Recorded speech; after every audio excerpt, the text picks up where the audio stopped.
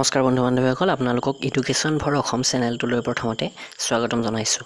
ৰেলৱেৰ এক্সামৰ বাবে কিছুমান ইম্পৰ্টেণ্ট জেনেৰেল ছায়েন্সৰ প্ৰশ্ন উত্তৰ আজি 5 নম্বৰ খণ্ডটো লৈ আহিছোঁ আৰু ইয়াতে যিকেইটা প্ৰশ্ন উত্তৰ আলোচনা কৰিম কেৱল ৰেলৱে এক্সাম বুলিয়ে নহয় APSC, Assam police, SSC, Assam state electricity বৰ্ডৰ সকলোবোৰ এক্সামৰ কাৰণে যথেষ্ট ইম্পৰ্টেণ্ট।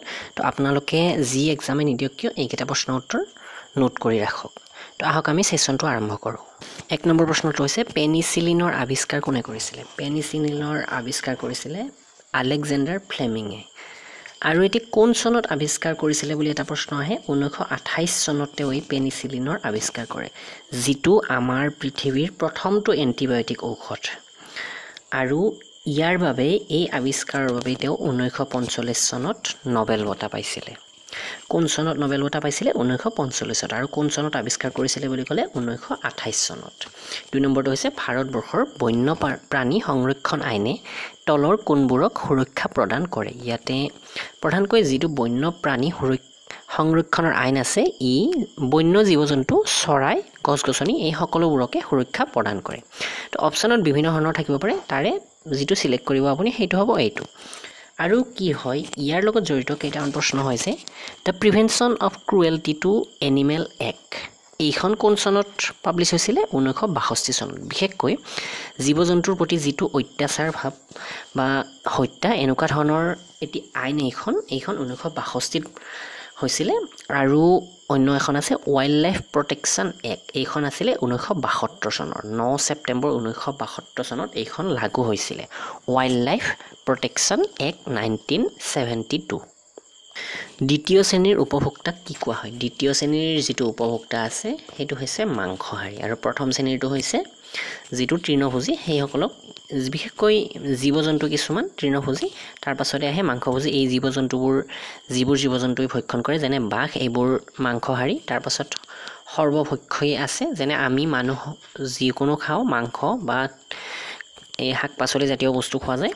তো ইয়াৰ পিছতো হৈছে মাধ্যাকৰ্ষণ ত্বৰণৰ জিৰ মান পৃথিৱীৰ কোন ঠাইত সৰ্বাধিক? মাধ্যাকৰ্ষণ ত্বৰণৰ মান সৰ্বাধিক মেৰুত, কাৰণ মেৰুবোৰ কি হয় অকণমান এনেকুৱা টেপল যোৱা টাইপ। তো এইটো কাৰণতে মেৰুৰ যিটো এই পৃথিৱীৰ কেন্দ্ৰলৈ দূৰত্ব এইটো কম হয়, আৰু সেইকাৰণে ইয়াত মাধ্যাকৰ্ষণ ত্বৰণৰ মান বেছি হয়। আৰু আটাইতকৈ কম ক'ত বুলি ক'লে বিষুৱ ৰেখাত মাধ্যাকৰ্ষণ ত্বৰণৰ মান আটাইতকৈ কম। এতিয়া অন্য এটা প্ৰশ্ন আহে যে জোনৰ মাধ্যাকৰ্ষণ ত্বৰণৰ মান পৃথিৱীতকৈ কিমান কম? জোনৰ মাধ্যাকৰ্ষণৰ মান পৃথিৱীৰ যদি 6 হয়, জোনৰ হয় 5 কম হয়, অৰ্থাৎ 1 হয়। পৃথিৱীত যিটো বস্তুৰ 6 কিলোগ্ৰাম ওজন হ'ব সেইটো যদি জোনবাইলৈ নিওঁ আমি তেনেহ'লে তাত মাথো 1 কিলোগ্ৰাম হ'ব। তো 1/6 অফ আৰ্থ এনেকুৱা হ'ব। 5 নম্বৰটো হৈছে কাপোৰ ধোৱা চৌদাৰ ৰাসায়নিক নাম কি? কাপোৰ ধোৱা চৌদা যিটো আছে ইয়াৰ ৰাসায়নিক নাম হৈছে ছ'ডিয়াম কাৰ্বনেট।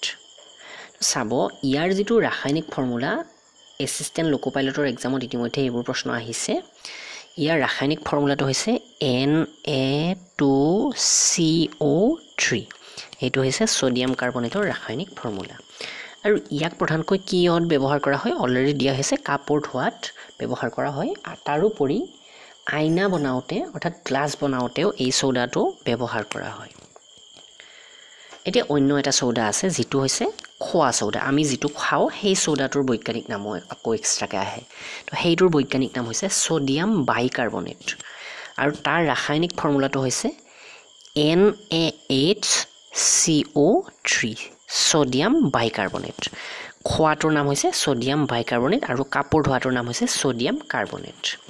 আৰু যিটো কাপোৰ ধোৱা ইয়াৰ ৰাসায়নিক ফৰ্মুলাটো ক'লোঁ মই Na2CO3, আৰু যিটো খোৱা চৌদা এইটোৰ ৰাসায়নিক ফৰ্মুলা হৈছে NaHCO3।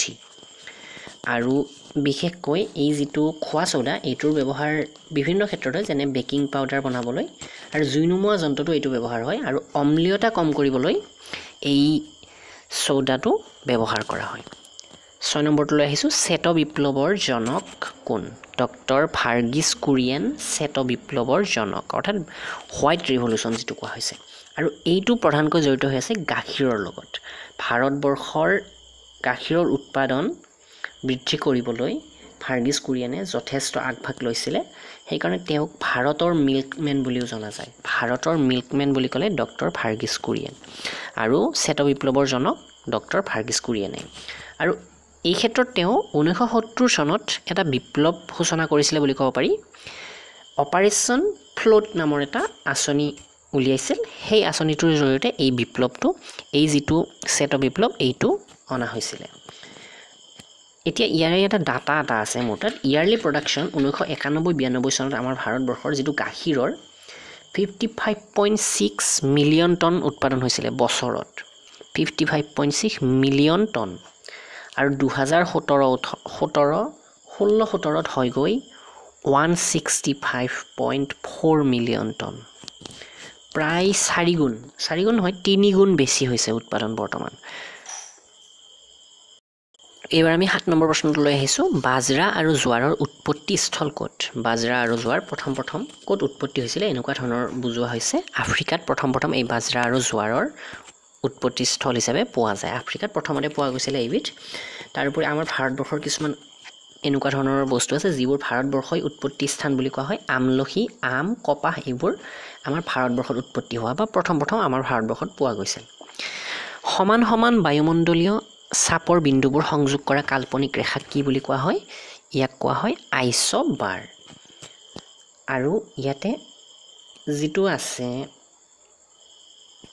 সমান বায়ুমণ্ডলীয় চাপ থকা কেতিয়াবা এনেকুৱা এটা প্ৰশ্ন হয় সমান তাপমানৰ ক্ষেত্ৰত এইটো হৈছে বায়ুমণ্ডলীয় চাপৰ ক্ষেত্ৰত সমান তাপমানৰ ক্ষেত্ৰত বিন্দুবোৰ সংযোগ কৰা কাল্পনিক ৰেখা কি বুলি কোৱা হয় বুলি এটা প্ৰশ্ন আহিব পাৰে তাক কোৱা হয় আইসোথাৰ্ম সমান বায়ুমণ্ডলীয় চাপৰ বিন্দু সংযোগ কৰা কাল্পনিক ৰেখা কোৱা হয় আইসোবাৰ আৰু সমান যিটো বায়ুমণ্ডলীয় তাপৰ বিন্দুবোৰ সংযোগ কৰিলে সেই ৰেখাডালক কোৱা হ'ব আইসোথাৰ্ম 9 নম্বৰ প্ৰশ্নটো লৈ আহিছো সকলোতকৈ বেছি প্ৰটিন কোনবিধ ফসলত পোৱা যায় সয়াবিনত সকলোতকৈ বেছি প্ৰটিন পোৱা যায় তো অপচনত থকা মতে আপোনালোকে টিক কৰিব লাগিব ইয়াতকৈ বেছি থকা যদি কিবা দিয়ে তেনেহলে হেতু কৰিব লাগিব কিন্তু ইয়াতে সয়াবিনত যথেষ্ট পৰিমাণে থাকে আৰু ইয়াত প্ৰায় 46% প্ৰটিন থাকে তো কেতিয়াবা এনেকুৱা কৈ আহিব পাৰে যে সয়াবিনত কিমান % প্ৰটিন থাকে প্ৰায় 46% থাকে আৰু ভাৰতবৰ্ষৰ সকলোতকৈ বেছি সয়াবিন উৎপন্ন হোৱা ঠাইখন হৈছে মধ্যপ্ৰদেশ আৰু 2 নম্বৰত আছে মহাৰাষ্ট্ৰ কেতিয়াবা এনেকুৱা ঠাইৰ নাম লিখাও আহে ক'ত আটাইতকৈ বেছি পৰিমাণে সয়াবিনৰ উৎপন্ন হয় মহাৰাষ্ট্ৰত 10 নম্বৰটো লৈ আহিছো ভূপাল গেছ ট্ৰেজেডি কেতিয়া সংঘটিত হৈছিল ভূপাল গেছ ট্ৰেজেডি 3 ডিসেম্বৰ 1984 চনত সংঘটিত হৈছিল এইটো যথেষ্ট দুখজনক ঘটনা আছিল কি হৈছিল এই যিটো ভূপালৰ এটা কেন্দ্ৰ ইয়াৰ পৰা গেছ এবিধ নিৰ্গত হৈছিল এই গেছবিধৰ নামটো এক্সামত আহি থাকে মিথাইল আইসোসাইনাইড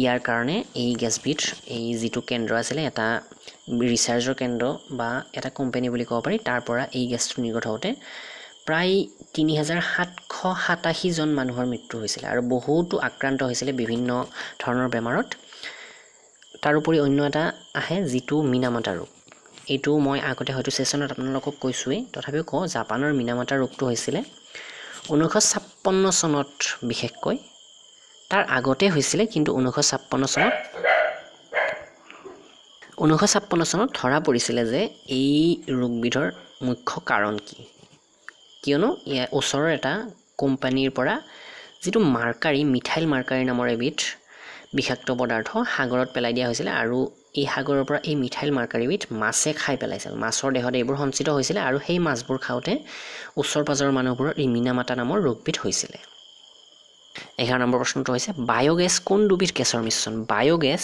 কাৰ্বন ডাই অক্সাইড আৰু মিথেনৰ মিশ্ৰণ তো ইয়াতে কি হয় বায়োগেছ বুলি ক'লে প্ৰধানতে আমি কি বুজিম অক্সিজেনৰ অনুপস্থিতিত যেতিয়া কোনো কাৰ্বনিক পদাৰ্থৰ জৈৱিক বিঘটন ঘটে তেতিয়া যি গেছ উৎপন্ন হয় সেই গেছবিধকে বায়োগেছ বুলি কোৱা হয় আৰু ইয়াতে 50 পৰা 75% মিথেন থাকে আৰু বাকিখিনি থাকে কাৰ্বন ডাই অক্সাইড ধানত হোৱা দুবিধ ৰোগৰ নাম লিখা ধানত হোৱা দুবিধ ৰোগ হৈছে টিপবৰ্ণ আৰু খৈৰা ৰোগ এই টিপবৰ্ণ নামৰ ৰোগবিধ হয় অক্সিজেনৰ অভাৱ হলে আৰু যিটো খৈৰা ৰোগ আছে এইটো হয় জিংকৰ অভাৱত ZN যিটো ইয়াৰ অভাৱত এই খৈৰা ৰোগ হয় তো এনেকুৱা ধৰণৰ আৰু বহুতো বেমাৰ আছে লাহে লাহে মই সেইবোৰ আপোনালোকলৈ আগবঢ়াম তো বন্ধু বান্ধৱীসকল আজি মই এই 12টা প্ৰশ্নৰ উত্তৰ আপোনালোকলৈ আগবঢ়ালোঁ আৰু সংলগ্ন যিবোৰ হ'ব পাৰে সেইবোৰো মই আপোনালোকক কৈ গ'লোঁ ইমানখিনি লিখি ৰখাটো অলপ অসুবিধা হয় সেইকাৰণে মই 12টা প্ৰশ্ন লৈ আহিছোঁ কিন্তু আপোনালোকক প্ৰত্যেকটো প্ৰশ্নৰ লগত